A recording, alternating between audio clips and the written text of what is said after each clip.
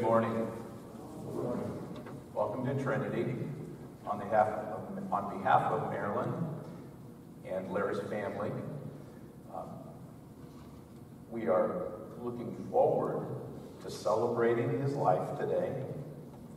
And as we were talking about before in the chapel, it's a little bit bittersweet day, isn't it? So we remember Larry and the blessings that he was to many of our family and friends here today. But he's not going to be here anymore on this earth. But the sweet part is we know where Larry is. And that's what we're going to celebrate in worship today. And we'll start by singing Just As I Am. We sing.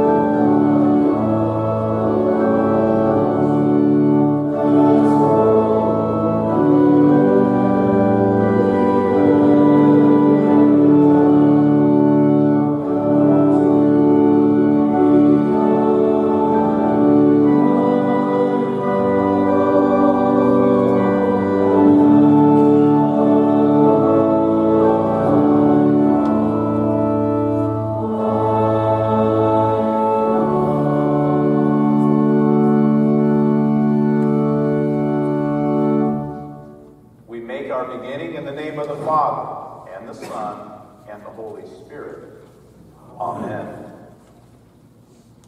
In holy baptism, Larry was clothed with the robe of righteousness that covered all his sin. St. Paul says, do you not know that all of us who have been baptized into Christ Jesus were baptized into his death? We were buried, therefore, with him by baptism into death, in order that just as Christ was raised from the dead by the glory of the Father, we too might walk in newness of life. For if we have been united with him in a death like his, we shall certainly be united with him in a resurrection like his. We pray. O God of grace and mercy, we give thanks for your loving kindness shown to Larry and to all your servants who have finished their course in faith. Now rest from their labors. Grant that we also may be faithful unto death and receive the crown of eternal life through Jesus Christ, your Son, our Lord, who lives and reigns with you and the Holy Spirit, one God, now and forever. Amen. Our first reading this morning comes from Psalm 23, which was Larry's favorite psalm. The Lord is my shepherd, I shall not want. He makes me lie down in green pastures. He leads me beside still waters. He restores my soul. He leads me in paths of righteousness for his name's sake. Even though I walk through the valley of the shadow of death, I will fear no evil. For you are with me. Your rod and your staff, they comfort me. You prepare a table before me in the presence of my enemies. You anoint my head with oil. My cup overflows. Surely goodness and mercy shall follow me all the days of my life, and I shall dwell in the house of the Lord forever. This is the word of the Lord. Thanks be to God. Our epistle lesson this morning comes from Romans chapter 8. What then shall we say to these things? If God is for us, who can be against us? He who did not spare his own Son, but gave him up for all of us, how will he not also with him graciously give us all things? Who shall bring any charge against God's elect? It is God who justifies. Who is to condemn? Christ Jesus is the one who died. More than that, who was raised, who is at the right hand of God, who indeed is interceding for us. Who shall separate us from the love of Christ? Shall tribulation or distress or persecution or famine or nakedness or danger or sword? As it is written, for your sake we are being killed all the day long. We are regarded as sheep to be slaughtered. No, in all these things we are more than conquerors through him who loved us. For I am sure that neither death, nor life, nor angels, nor rulers, nor things present, nor things to come, nor powers, nor height, nor depth, nor anything else in all creation will be able to separate us from the love of God in Christ Jesus our Lord. This is the word of the Lord. Our Holy Gospel this morning comes from John 3:16 and 17. For God so loved the world that he gave his only Son, that whoever believes in him should not perish, but have eternal life. For God did not send his Son into the world to condemn the world, but in order that the world might be saved through him. This is the word of the Lord. Thanks be to God. God has made us his people through our baptism into Christ, living together in trust and hope. We confess our faith together. I believe in God the Father Almighty, maker of heaven and earth, and in Jesus Christ, his only Son, our Lord, who was conceived by the Holy Spirit, born of the Virgin Mary, suffered under Pontius Pilate, was crucified, died, and was buried. He descended into hell. The third day he rose again from the dead. He ascended into heaven, and sits at the right hand of God the Father Almighty. From thence he will come to judge the living and the dead. I believe in the Holy Spirit, the holy Christian church, the communion of saints, the forgiveness of sins, the resurrection of the body, and the life everlasting. Amen. We continue with Beautiful Savior.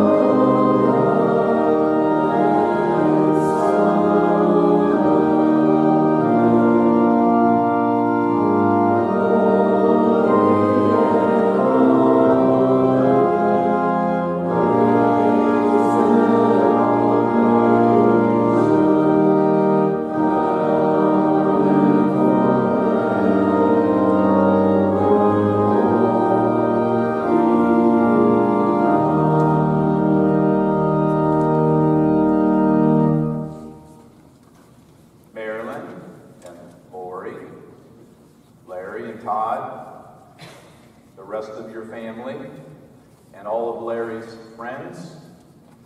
Grace, mercy, and peace be to you from God our Father and our Lord and our Savior Jesus Christ. Amen. Today is a day that we knew was coming. It's been a long road, but it still doesn't make it totally easy. We will miss Larry. We will miss the Larry we knew before dementia, but we will also miss the Larry after dementia. That's the Larry that I knew. That's the Larry that had a little trouble when the vicar parked his car where he didn't want him to park it on my first visit. Do you remember that, Marilyn? Whose car's out there?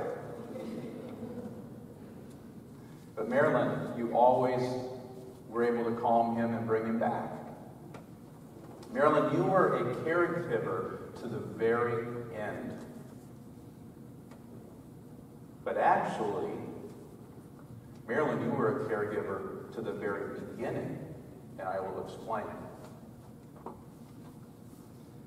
You see, when Larry took his last breath last Thursday morning, early last Thursday morning, it was a new beginning for him, not an ending. The beginning of something very different from the broken world we're all still living in.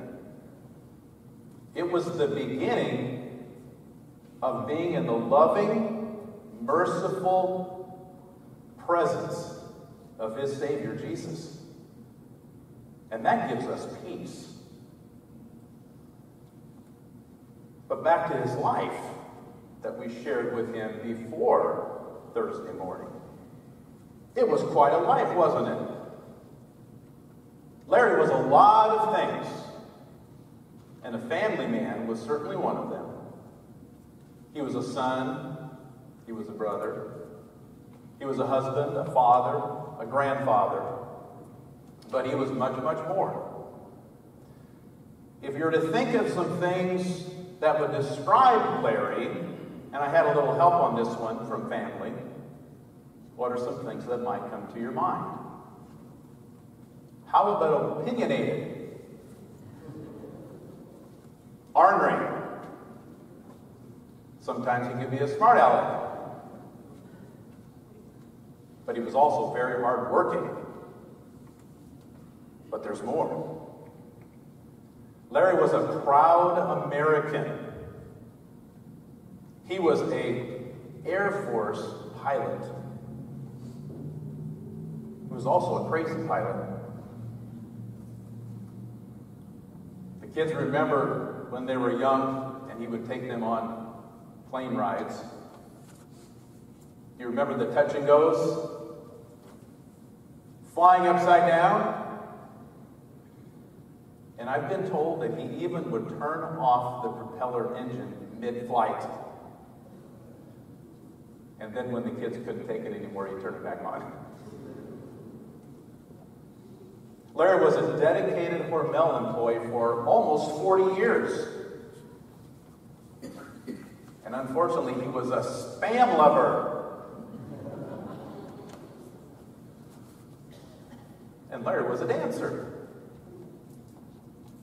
Larry and Marilyn liked to go dancing. But he was also a fisherman. I was able to see that huge striper that he had mounted in his room last week. And I was pretty jealous. It was like 28-pound striper. It didn't even look real. But when we talk about fishing, it also brings fun memories of your Minnesota trips. When you would go up to Minnesota each summer and you would catch crappie and walleye and sunnies. Those are awesome memories. But that's when Larry would always say a famous line of his. There's a keeper.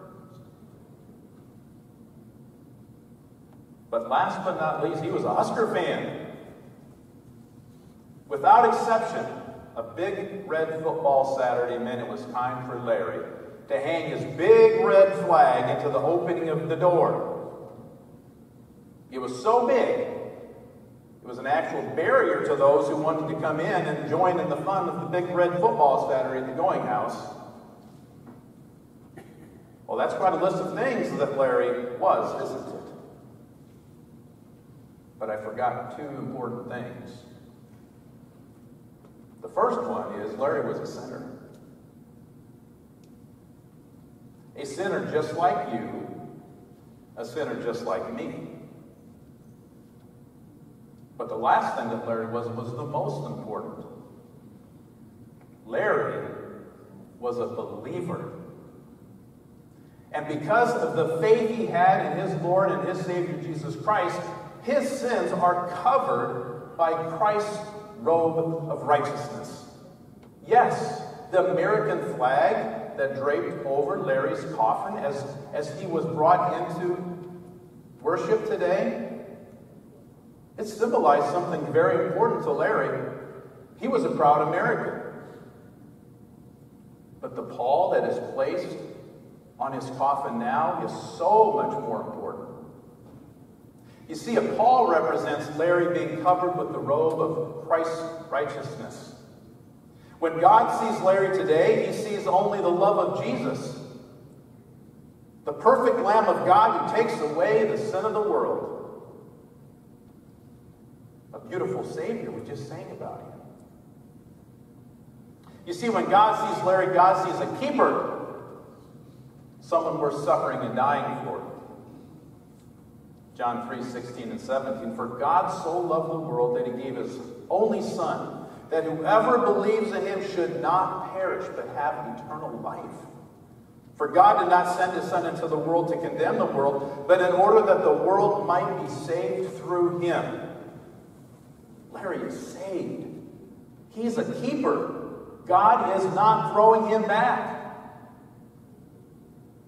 There is nothing that separates Larry from the love of God, which we're all reminded of this morning from the words of the Apostle Paul in our epistle. No, in all these things we are more than conquerors through him who loved us. For I am sure that neither death, nor life, nor angels, nor rulers, nor things present, nor things to come, nor powers, nor height, nor depth, nor anything else in all creation will be able to separate us from the love of God in Christ Jesus our Lord. This brings me back to the flag draping in the front door on Husker football Saturdays. I have a feeling not many people came through that barrier who weren't Husker fans. It indirectly sent a message, didn't it? Believe in the Huskers or you're not coming in.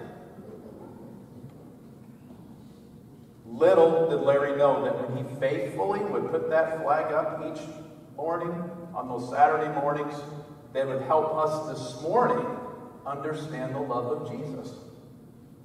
You see, because of sin, we are separated from God.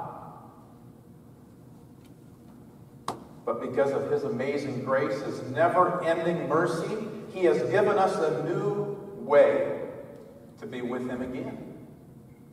That is his desire for all of us, to be with him again.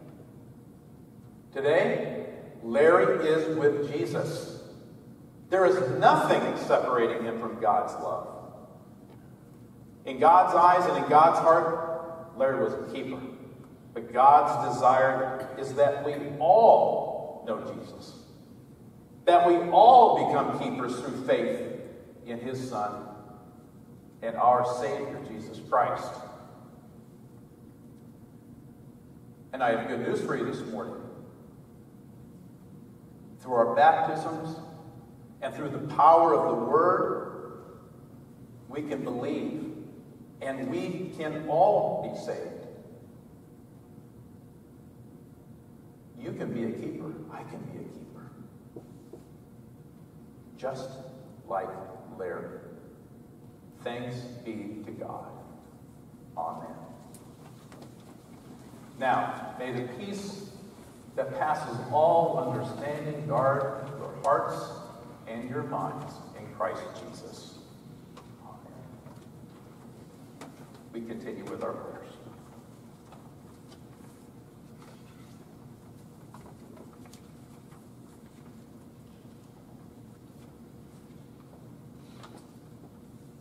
Let us pray to the Lord our God and Father who raised Jesus from the dead. Lord, in your mercy.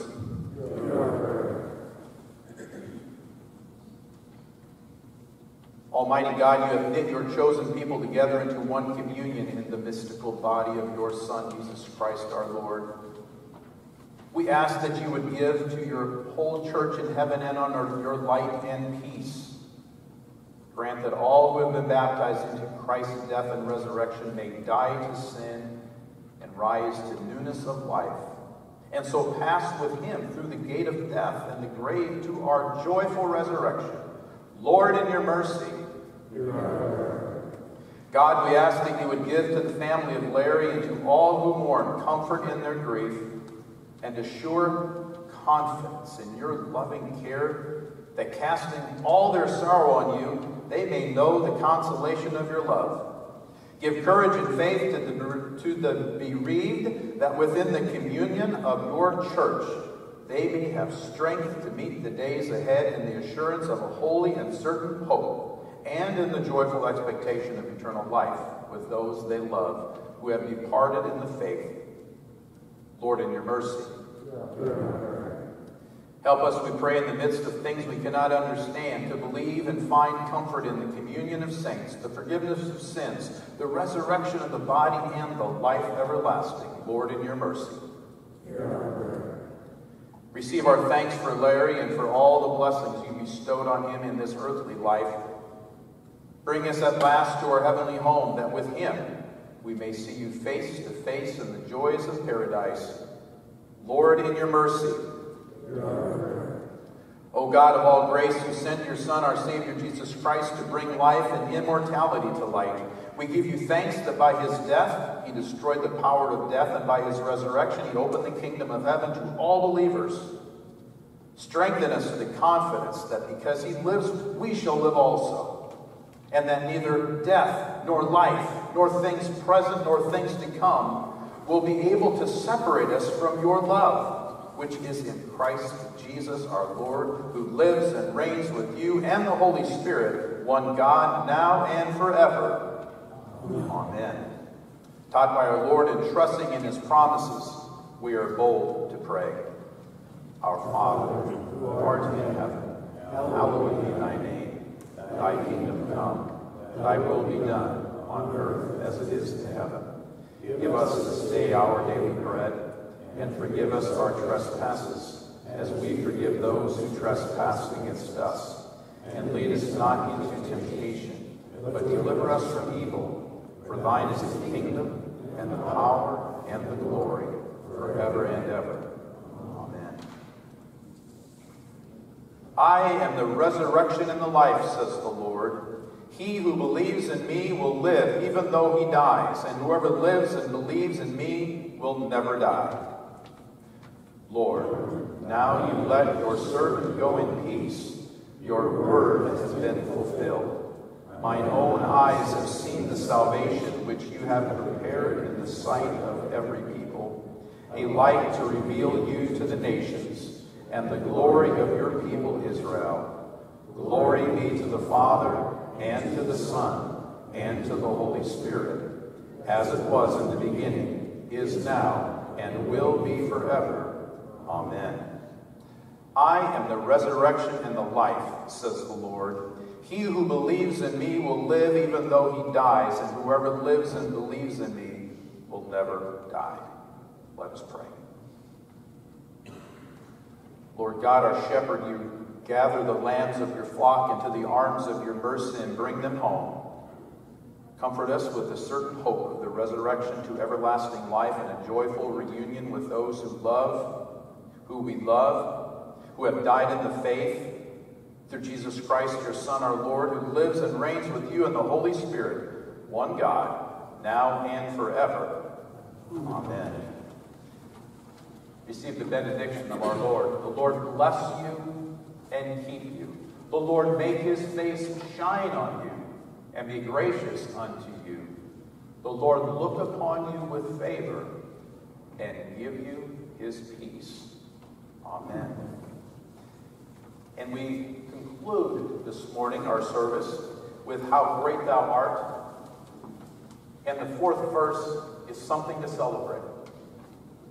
When Jesus comes the second time with his joy and adoration, yes, then we will be home.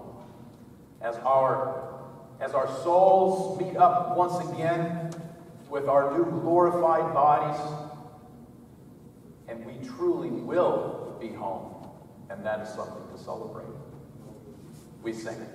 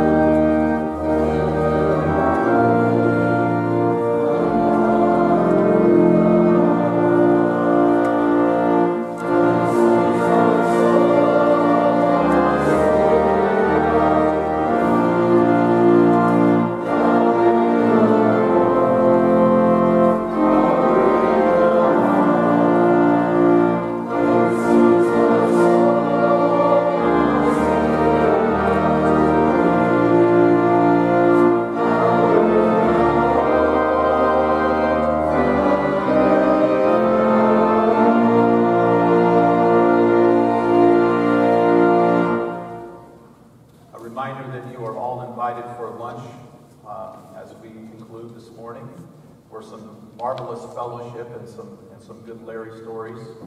And then the committal will be in Lions, and we'll give you a little heads up when we're about ready to roll to Lions if you're going to follow us. And God bless your day. Let's say a little table prayer before we leave for lunch today. Come, Lord Jesus, be our guest, and let these gifts to us be blessed. Amen.